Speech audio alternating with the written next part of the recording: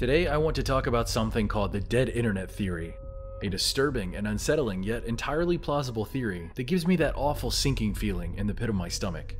The kind of feeling you get when you know someone is lying to your face. The kind of feeling you get when you connect two formerly unconnected points in your mind, and their newfound connection gives you chills because you didn't want to believe it, but the truth is too obvious to ignore now. This theory adds a deep-seated gut feeling to what many of you have experienced for years and years but have been unable to put into words. The feeling that something is deeply wrong online, but you can't put your finger on what or why. Many people seem to have pieces and fragments, but no one seems to have figured everything out. Once I explain all of this, I'm sure a lot of you are going to be feeling these exact thoughts. So I'm sorry if I break any worldviews with this video. It honestly isn't my intention. I, like so many others, just want the truth. So let's get right into the dead internet theory. Most of the internet is fake. This theory is a collection of a lot of ideas from many people, but credit must be given to Illuminati Pirate for bringing together so much of this information into a single thread. I'm going to discuss a lot of what he says, as well as pull a ton of information from a variety of sources and comments from all over the web.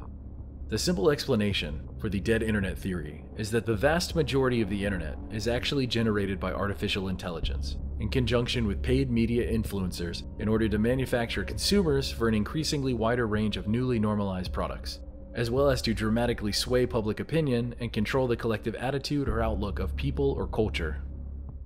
For all of the younger people out there who didn't experience the internet as it used to be, the internet of today is vastly different. Before the advent of the internet-connected cell phone, or the mass adoption of the home computer, before social media even existed, the internet was a place where people came to express passion, hobbies, feelings, and thoughts. It wasn't filtered, or selectively shown to you based on what an algorithm thinks you want to hear. It also wasn't an echo chamber to reinforce your pre-existing beliefs, whatever they may be. It wasn't created to keep you locked into a website or an app for hours and hours every single day. The internet was a collection of human thought, both right and wrong, and what you found and enjoyed was up to you. It wasn't monetized. The point of it wasn't to get as many clicks as possible or to keep you engaged for as long as possible. It just was. The internet was whatever you made it. One doesn't realize that they're living in the Wild West until that wild is taken away from them. Just as such, most of us didn't realize that the freedom of expression of the old internet that we all enjoyed would someday disappear. But here we are. Only now, in its awful absence, do we realize how bad things have gotten. Like I said earlier, a lot of people have had this sinking feeling in their gut for a while, but they didn't understand or realize why. The fact is, there is a massive and incomplete puzzle here. Some of us have a piece or two, but none of us have all the pieces, and anyone that claims otherwise, I wouldn't trust them. This incomplete puzzle connects us all, so it's in our best interest to try to find as many pieces as possible. These days, the internet feels so empty and devoid of people. Have you ever noticed that? Truly hear me out here. The internet feels devoid of content. It's safe, sterile, bland. There is nowhere to go, nothing to do, see, or read. There are no experiences anymore. It's a collection of 10 or so websites or apps that everyone visits over and over again until they go to sleep, only to do it again the next day. It's a series of empty husks. The internet seems gigantic, but it's more like a hot air balloon, because there's nothing inside. The same repeated threads and pictures and similar replies reposted over and over again across the years, to the point that it's unremarkable anymore. All of your friends enjoying the same funny video as you, the same talking point shared repeatedly over and over online, or how every day something new is trending, so you better jump in and give your take on it. Every day, it's something, so the conversation can never linger too long. There's always the next new or shocking or unusual thing everyone is talking about. I'm sure everyone watching this has heard of a news story that sounds like the one that they've heard 1,000 times before, but this time it's new and shocking and unusual. It boggles the brain. For example, how many times have we heard something about a new type of moon only happening tonight or tomorrow? A blue moon, a blood moon, a super flower blood moon, a pink moon, a super pink moon, a hunter's moon, a snow moon. You get the point. Why does everything feel so fake and manufactured?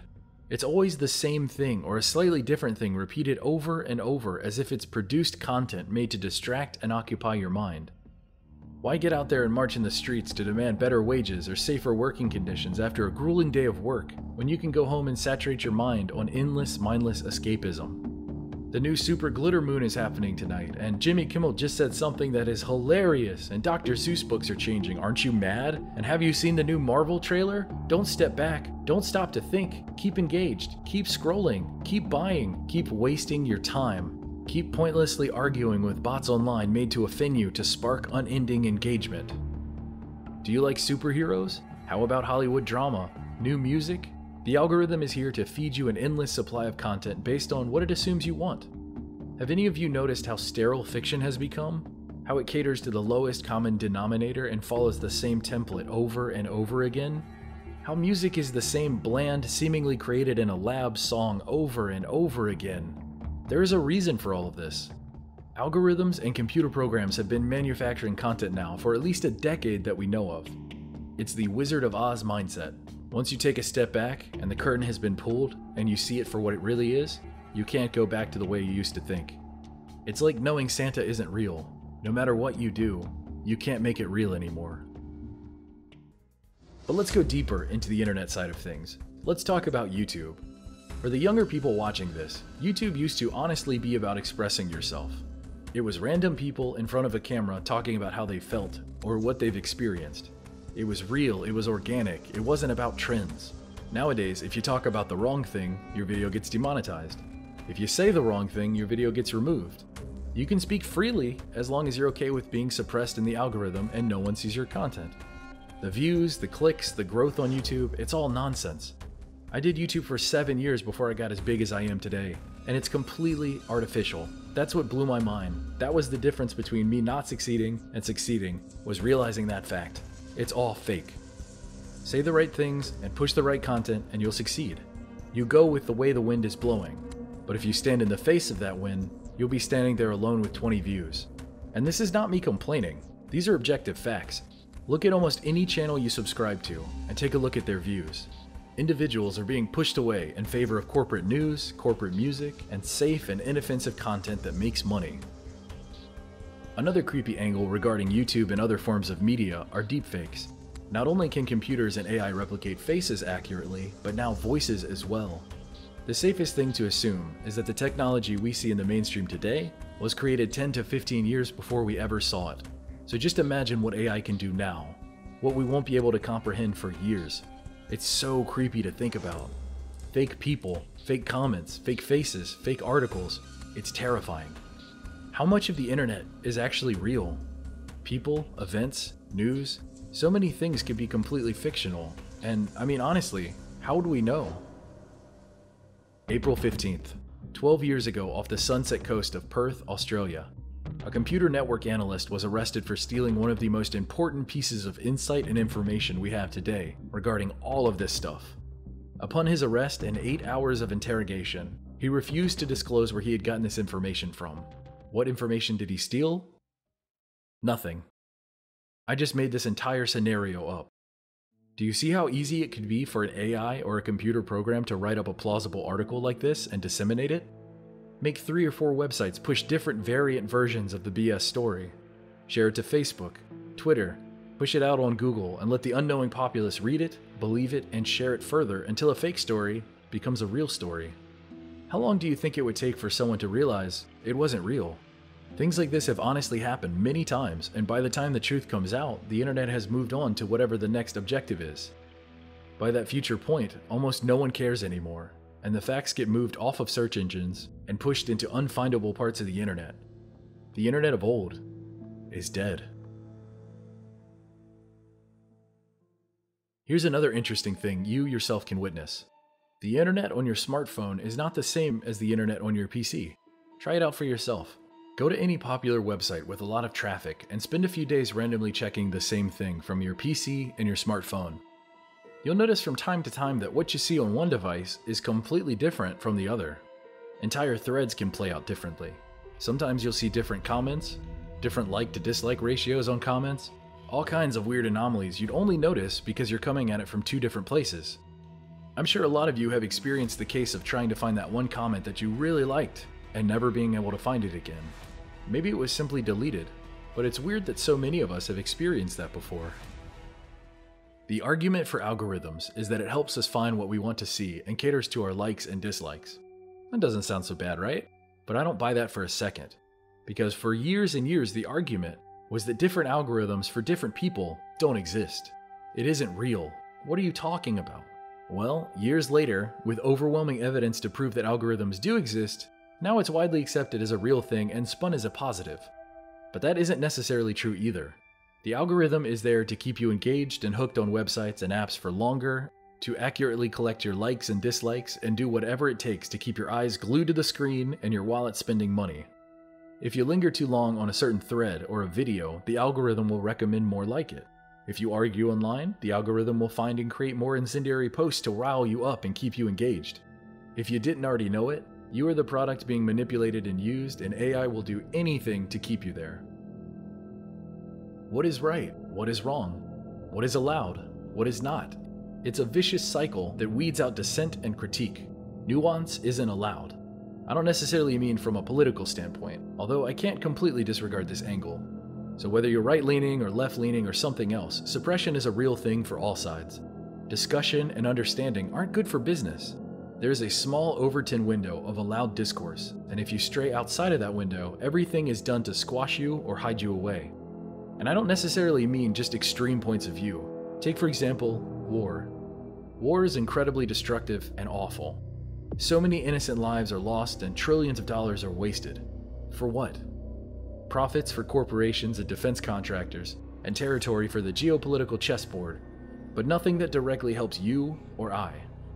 But advocate against war, or try to make changes to stop war, and the entire internet will miraculously find a way to critique you, destroy you, and silence you. You are just one small voice in a sea of manipulation, money, and power. And that's not all. The AI and algorithms are used to push public opinion. World news is pushed only by a handful of specific people, carefully selected and manicured for you. For every hot-button issue, there is a deliberate and more often than not manufactured angle which is going to be pushed towards you to keep you fighting rather than collectively coming together. Let's briefly talk about the recently ended conflict. The fact of the matter is that no matter what time we left that country, it was going to collapse. 10 years ago, today, or 10 years from now. This is a fact, but they don't want that to be a fact. Obviously, the powers that be wanted us to stay there indefinitely because it is so lucrative. There are so many natural resources to pillage, and the money made by defense contractors was so great, we gotta stay there forever. Thankfully, public opinion was against this. People were tired of it and just wanted it to end.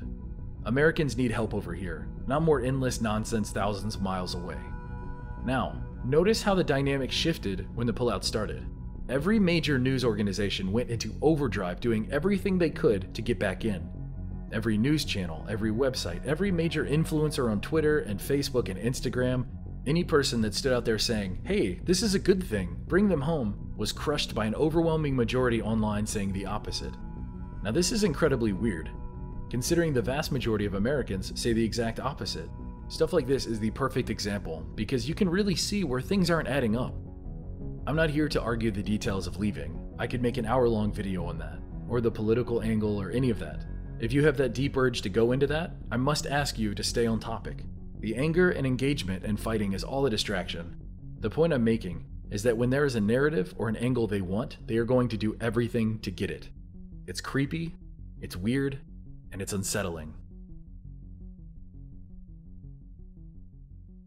Let's talk more about social media. There is a reward and punishment system built in to push things in certain directions. For example, look at Reddit. I have joked for years and years that Reddit is a hive mind. Now that this theory has come along, that joke seems to be a lot less funny and a lot more realistic. Simply based upon a like or dislike ratio, Reddit can push up what it deems correct and push down what it deems incorrect. Then you have bots spamming to derail conversations on subjects they don't want discussed, and dividing and conquering on real issues to break down any progress that could be made. It's a psychological game being played on everyone. You want more upvotes, and to get them, you make sure you say the stuff that's going to get pushed up. Don't rock the boat, follow the trends, say agreeable things, avoid disagreeable things or challenging topics. The obvious point of Reddit having a point-based system is to make the points go up. This system discourages you from saying things that will make your points go down. You only want your points to go up. Do you see the problem? I'm not even that much of a contrarian, but the first thing that I do when I check out an interesting Reddit thread is to sort by controversial, because it feels so much more human. I want to read responses from people with different opinions, not so much to get mad or to argue with others, but to have my beliefs challenged. I find it ridiculous that I have to dig so deeply to find this kind of stuff. That's why so many places on the internet feel like echo chambers of repeated ideas and thoughts. I don't want to be reassured that I'm correct. I want to be challenged repeatedly so I can either strengthen my perspective or change it if necessary. Another social media I'd love to talk about is Twitter. What Twitter does is they place people in rooms, and you don't know what room you're in or how you got there, but you're there. You can't escape from these rooms or have a way of checking to see which room you're in or who else is in there with you. Upon learning this, you might think that the goal of these rooms is to lock you in with other people similar to you. But in fact, the goal is to generate high-intensity emotional responses, like outrage or humor. Swelling up your emotional state is more likely to get you to stay on these sites for longer, have more interactions, and allow them to collect more data on you to be sold or manipulated. By trapping us in these invisible rooms, you are more likely to see things you disagree with, but only to a certain extent. You will not have to actually face a detailed counterpoint to your argument, only a brief, incomplete summary maximized for high-intensity emotion. You see, the point of Twitter isn't to find common ground, or debate the issues. It's to misinterpret and argue and get mad and waste time and energy while they collect data on you and throw ads in your face. Twitter does this by imposing an overly strict 240-character limit per tweet to make it physically impossible to discuss complex ideas in such a small space, so conversations naturally devolve into insults and shock value. There's a reason the country feels so divided right now, and it's all intentional. Look at Facebook. It's a well of content thrown at you just to rile you up and support your pre-existing beliefs. Are you mad about this? Well, here's more stuff to get mad about. Are you worried about this? Well, here are more things to worry about. Do you love cats or dogs? Aren't they great? Well, this really bad thing happened to one of them. You better stay engaged and keep watching. Your emotions don't matter at all to us. Buy the stuff, argue a bunch, and keep isolating yourself from other humans because it makes you less powerful. So how much of the internet is fake? Studies suggest that less than 60% of web traffic is human. That's right, 60%. According to researchers, some years, a healthy majority of them are mostly bots. For a period of time in 2013, the New York Times reported that half of YouTube traffic was bots masquerading as people, a portion so high that employees feared an inflection point would happen, meaning YouTube systems for detecting fraudulent traffic would begin to regard bot traffic as real and human traffic as fake. They even have a name for this hypothetical event. It's called the inversion. Remember, this was all the way back in 2013, so it's not a stretch in the slightest to assume that the threshold of bot traffic has been met and surpassed, meaning that the internet is, for the most part, filled with non-living voices. It really puts it in perspective how outnumbered we are compared to bots. The vote counts on YouTube, Reddit, Instagram, it's all manipulated and distorted. Very little of it is real. For example, every single time that I upload a video, I lose around 10 subscribers. It's like clockwork. Doesn't matter what I upload or how popular it is, I lose around 10 subscribers right when I click publish. Amazingly enough, I'm not alone in this. This isn't a single glitch that just happens to me. This happens to most people with a big enough subscriber base, and I'm sure the numbers scale upward. The common prevailing theory is that it's YouTube's sly way of removing regular humans from the equation. If you're big enough and successful enough, you can weather the storm pretty easily. Losing 10 subs isn't bad when you gain thousands. But if you're a smaller YouTuber, or a YouTuber they don't really want around anymore, losing subs is an easy and subtle way to mentally break you down and eventually remove you from the equation. The push for corporate content and acceptable content is all that matters. YouTube isn't about you anymore. Just change the name already and call it Content Tube or Corporate Tube. But let's get even deeper and more disturbing. DARPA, the Defense Advanced Research Projects Agency, is a research and development agency of the United States Department of Defense and is responsible for the development of emerging technologies for use by the military. DARPA had a program called LifeLog, and its goal was exactly that, to log one's entire life. LifeLog aimed to compile a massive electronic database of every activity and relationship a person engages in. This was to include credit card purchases, websites visited, the content of telephone calls and emails sent and received, faxes, postal mail sent and received, instant messages sent and received, books and magazines read, television viewing habits and radio selections, physical locations recorded by wearable GPS sensors, and even biomedical data captured through wearable sensors. The point of collecting all of this data on everyone was to identify preferences, plans, goals, and markers of intentionality. Another of DARPA's goals for LifeLog had a predictive function.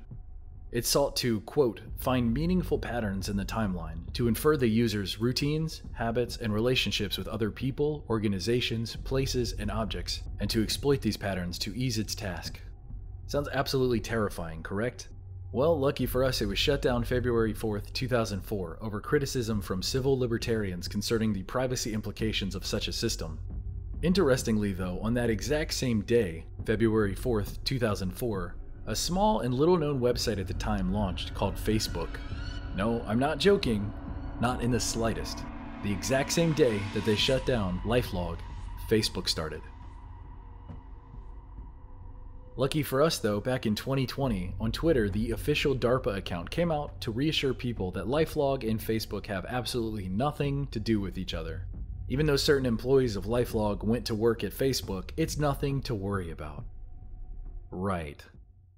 Once you learn all that, it makes you look back at all those news stories that you heard over the years of Facebook selling user information to other companies, and all this stuff seems pretty obvious now. We've been played, ladies and gentlemen. Then you had those NSA leaks years ago that the government was in fact spying on all of us, and when you add up all these pieces, it's easy to see that this is a massive puzzle, and we simply don't have all the pieces.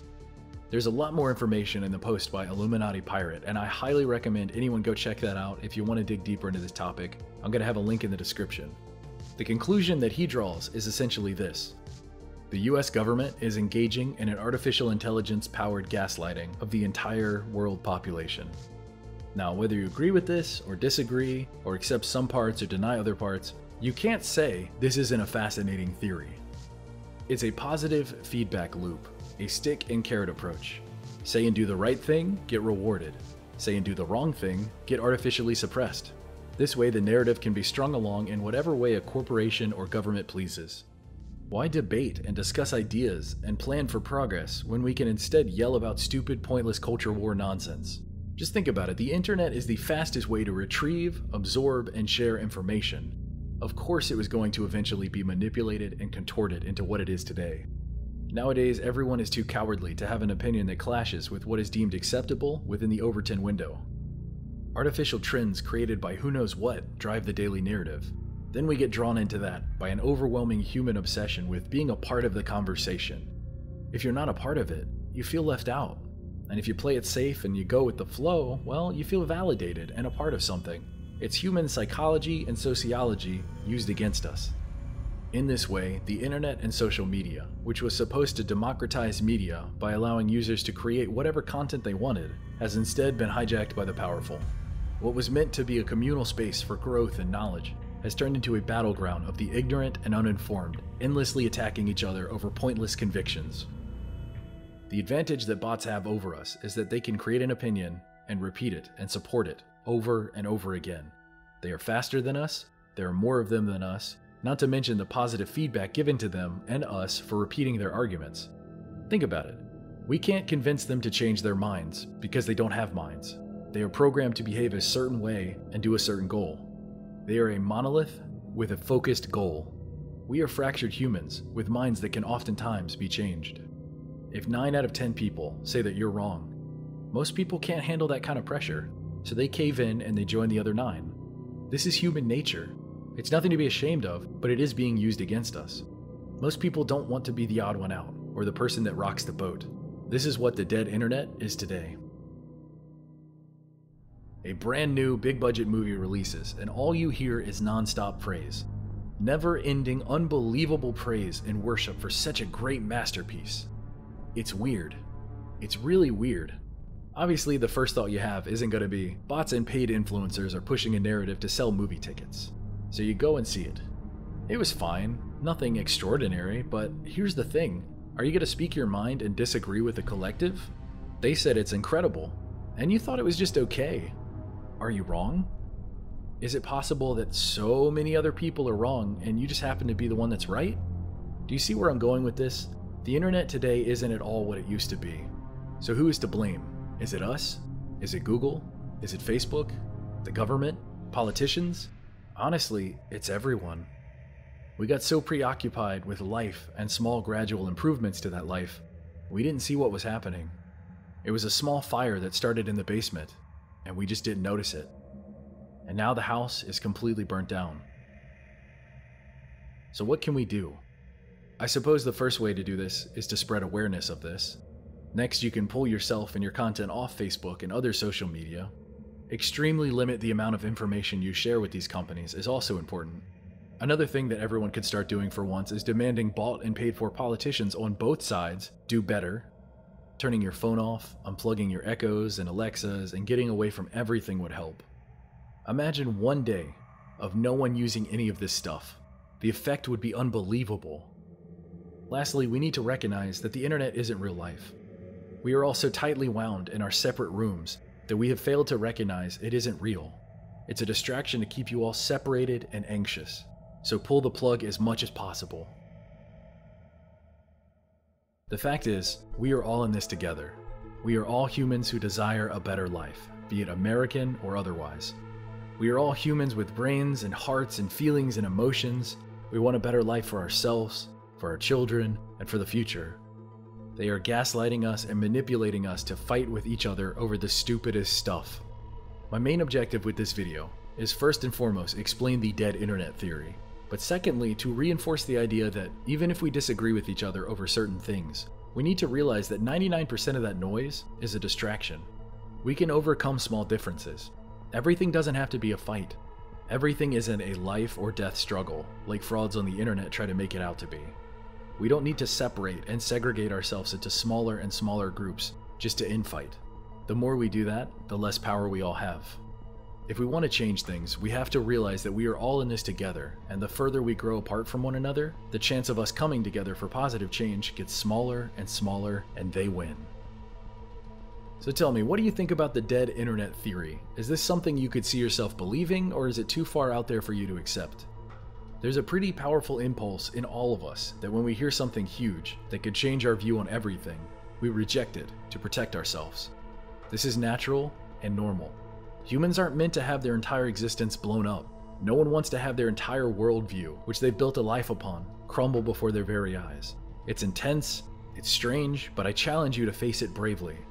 Personally, I find this fascinating, but honestly, a little frightening. The first time I read it, it gave me chills. But then again, every spooky mystery kind of gives off that vibe. So I hope you enjoyed this deep dive into something new, and if you did enjoy it, I hope that you will continue to support my efforts to entertain you going forward. If you like this and you think my work is worth supporting, head on over to Patreon and throw me a few bucks there, link in the description. The last time I made a video on a weird topic like this, it got demonetized and pulled down, so any help is appreciated.